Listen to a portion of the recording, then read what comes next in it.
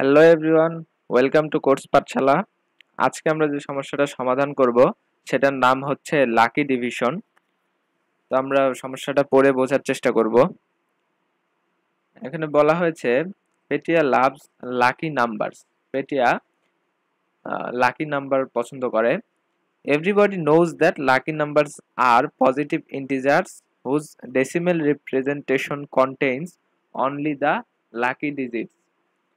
তো এইটুকুন মানে হচ্ছে সবাই আমরা যেটা জানি যে লাকি নাম্বারের ইন্টিজার মানের ডেসিমাল অর্থাৎ ডেসিমাল রিপ্রেজেন্টেশন যেগুলো অর্থাৎ ইন্টিজার নাম্বারগুলো যেগুলো রিপ্রেজেন্ট করে সেগুলো হচ্ছে 4 7 4 আর 7। আচ্ছা, 4 এবং 7 এই লাকি নাম্বারকে রিপ্রেজেন্ট করে। For example, numbers 4 47 744 and 4 R lucky এই নাম্বারগুলো লাকি, and 5 17 467 আর নট, অর্থাৎ এই নাম্বারগুলো লাকি নয়। তো সেই ক্ষেত্রে যেটা বলা হয়েছে, পেটিয়া কলস a number almost lucky if it could evenly divided by some lucky numbers। অর্থাৎ পেটিয়া সেই নাম্বারটাকেই লাকি নাম্বার বলবে, যেটা অলমোস্ট লাকি নাম্বার বলবে, যেটা evenly divided by some lucky numbers. অর্থাৎ লাকি নাম্বার দিয়ে ভাগ, যেগুলো ভাগ করলে ভাগ শেষ শূন্য আসবে সেগুলোকেই সে লাকি নাম্বার হিসেবে বিবেচনা করবে। Help him find out if the given number n is almost lucky। তো আমাদের n এ যে নাম্বারটাকে ইনপুট হিসেবে দেওয়া হবে সেই নাম্বারটা লাকি কিনা এইটাই হিসেব করে বের করে দিতে হবে। So the single line contains an integer n input নেবে এবং যেটা রেঞ্জ হবে 1 থেকে 1000 এর মধ্যে। The number that needs to be checked, 1 থেকে 1000 এর মধ্যে যতগুলো লাকি নাম্বার আছে সেগুলো দিয়ে ভাগ করে আমাদের সেটা চেক করে নিতে হবে। If the only line print yes without the quotes, if the number is almost lucky, যদি অলমোস্ট লাকি নাম্বার আমরা পেয়ে যাই তাহলে ইয়েস প্রিন্ট করে দেব, এবং যদি সেটা না পাই তাইলে নো প্রিন্ট করে দেব। ওকে, আমরা প্রথম এক্সাম্পলটা দিকে খেয়াল করব। এবার এখানে যেটা বলা হয়েছে 47, তো 47 আমাদের লাকি নাম্বারও একটা 47, এটা দিয়ে ডিভাইডেড হয় সেহেতু এটা আমাদের ইয়েস প্রিন্ট করেছে। এবং আমরা আগে দ্বিতীয় ইনপুটটা খেয়াল করব। দ্বিতীয় ইনপুটটা 7 8, এখানে দেখতেই পাচ্ছি শুধু 7 লাকি নাম্বার। 4 তৃতীয়টা আগে দেখব তারপরে দ্বিতীয়টাতে যাব। আচ্ছা, তৃতীয়টাতে এখানে দেখতেছি 7 8। সো প্রথমটা লাকি নাম্বার কিন্তু দ্বিতীয়টা লাকি নাম্বার নয়, সেক্ষেত্রে এখানে নো প্রিন্ট করেছে। এবার যেটা দেখতে পাচ্ছি যে হচ্ছে 16 ইনপুট দিয়েছে কিন্তু সেটা আউটপুট ইয়েস দিয়েছে, অতএব এটা অলমোস্ট লাকি নাম্বার। আচ্ছা, এটা অলমোস্ট লাকি নাম্বার হওয়ার কারণটা হলো, note that all lucky numbers R almost lucky as any number is evenly divisible by itself. যদি ইটসেলফ অর্থাৎ লাকি নাম্বার গুলো দিয়ে, আচ্ছা, in the first line sample 47 is lucky number. আচ্ছা, 47 ইজ লাকি নাম্বার কারণ 47 কে 47 দ্বারা ভাগ করা যায়। In the second line sample 16 is divisible by 4। Okay, so যদি কোনো সংখ্যা লাকি নাম্বার দিয়ে ভাগ করার পর ভাগশেষটা 0 হয় অর্থাৎ ডিভাইডেবল হয়, তাহলে সেইটাকেও আমরা অলমোস্ট লাকি নাম্বার বলবো এবং সেটাকে প্রিন্ট করে দেবো। সেই জন্যই এখানে এক্সাম্পল দুইটা ক্ষেত্রে ইয়েস আউটপুট প্রিন্ট করেছে। ওকে, সো আমরা এবার প্রবলেমটাকে সলভ করব।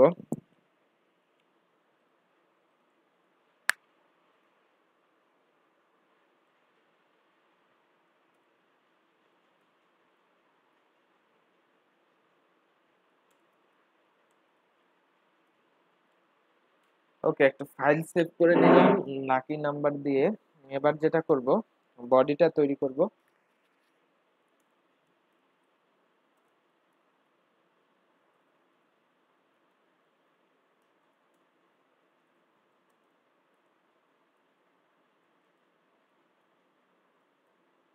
ওকে, সো এবার মেইন ফাংশন।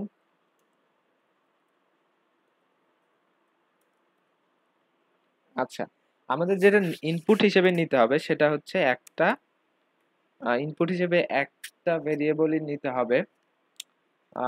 সো সেটা n ভেরিয়েবল ডিক্লেয়ার করে দিলাম এবং সেটাকে ইনপুট হিসেবে নিয়ে নিলাম।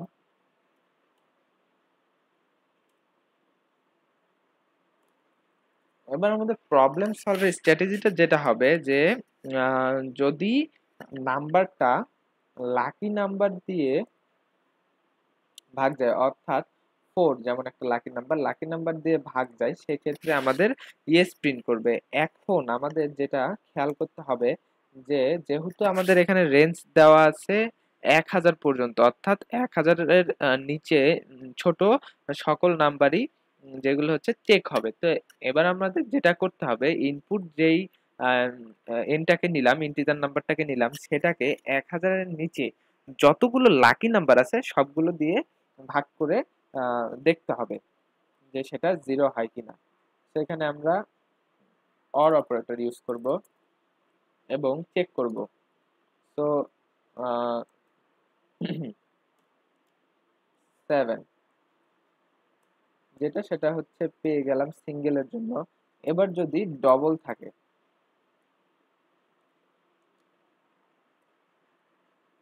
তাহলে অর্থাৎ হচ্ছে এখানে যদি 4 7 থাকে এবং সেটা দিয়ে ভাগ করলে যদি 0 হয় এবং n মডুলাস 7 4।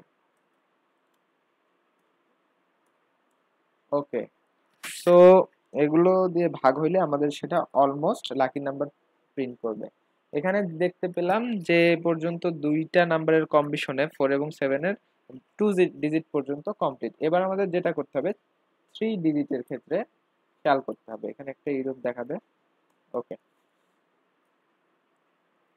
ওকে, এবার আমাদের 3 ডিজিটের হলে কতগুলো হতে পারে সেইগুলো বারবার করে ডিভাইডেড করতে হবে। তো প্রথমে আমরা 3টা 4 হইলে চেক করে নেব।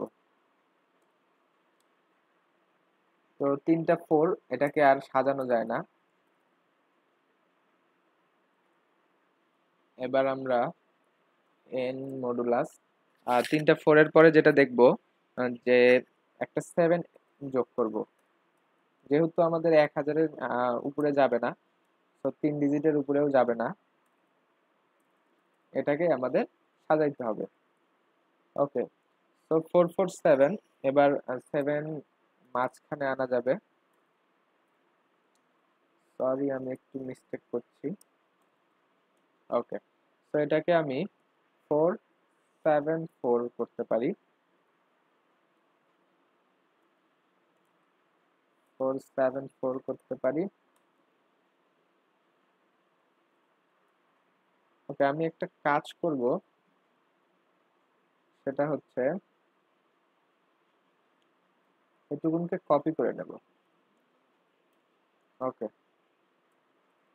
তো এটা হচ্ছে 4 4 7 4 7 4 লিখতে পারলাম। এবার যেটা করতে পারি সেটা হচ্ছে 7টাকে সামনে দিতে পারি। ওকে, এবার একটা 7 দিয়ে চেক করলাম। এবার যদি দুইটা 7 নেওয়া হয়, অর্থাৎ 4 7 7, সেক্ষেত্রে কয়বার সাজাতে পারবো? সেক্ষেত্রে 7 7 4 করতে পারবো। এবার যেটা করব, 4টাকে মাঝখানে রাখতে পারবো। হ্যাঁ, 7 4 এবং 7। ওকে, তাহলে দুইটা 7 একটা 4 দিয়েও হয়ে গেল। তো এর মধ্যে হচ্ছে দুইটা 4 একটা 7ও হয়ে গেছে। এবার যেটা বাকি থাকে সেটা হচ্ছে সেটা হচ্ছে n modulus, sorry, control V, সেটা হচ্ছে 3টা 7 বাকি থেকে যায়। ওকে, এর বেশি যদি নিতে যাই তাহলে সেটা 1000-এর উপরে হয়ে যাবে। তো আমাদের 1000-এর মধ্যে এই কয়টাই লাকি নাম্বার। সো এই কয়টা দিয়ে যদি সামহাউ সরি এই কয়টা দিয়ে যদি সামহাউ ডিভাইডেড হয়, সেক্ষেত্রে যেটা প্রিন্ট করবে, সরি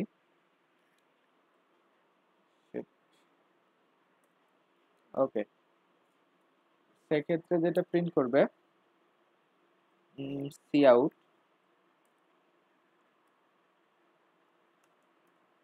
ইয়েস। আর যদি না হয়,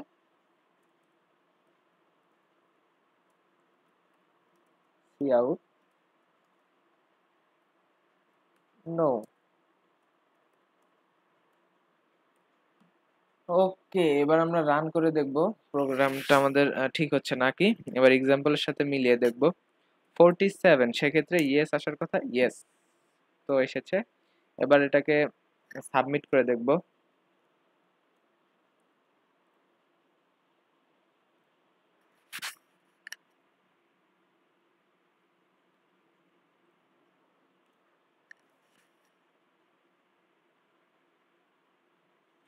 রিটার্ন 0 অ্যাড করে দেই।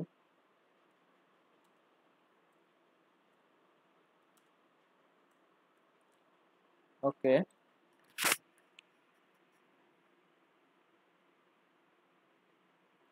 তো আমরা দেখতে পাচ্ছি প্রবলেমটা সাবমিট হয়েছে। সার্ভার অনেকটা বিজি, প্রবলেমগুলো সবারই প্রবলেম রানিং।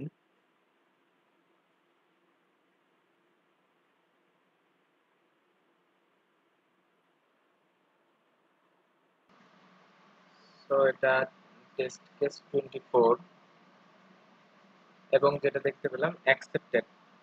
সো আমাদের 122A lucky division problem accepted. Thank you everyone, thank you for watching.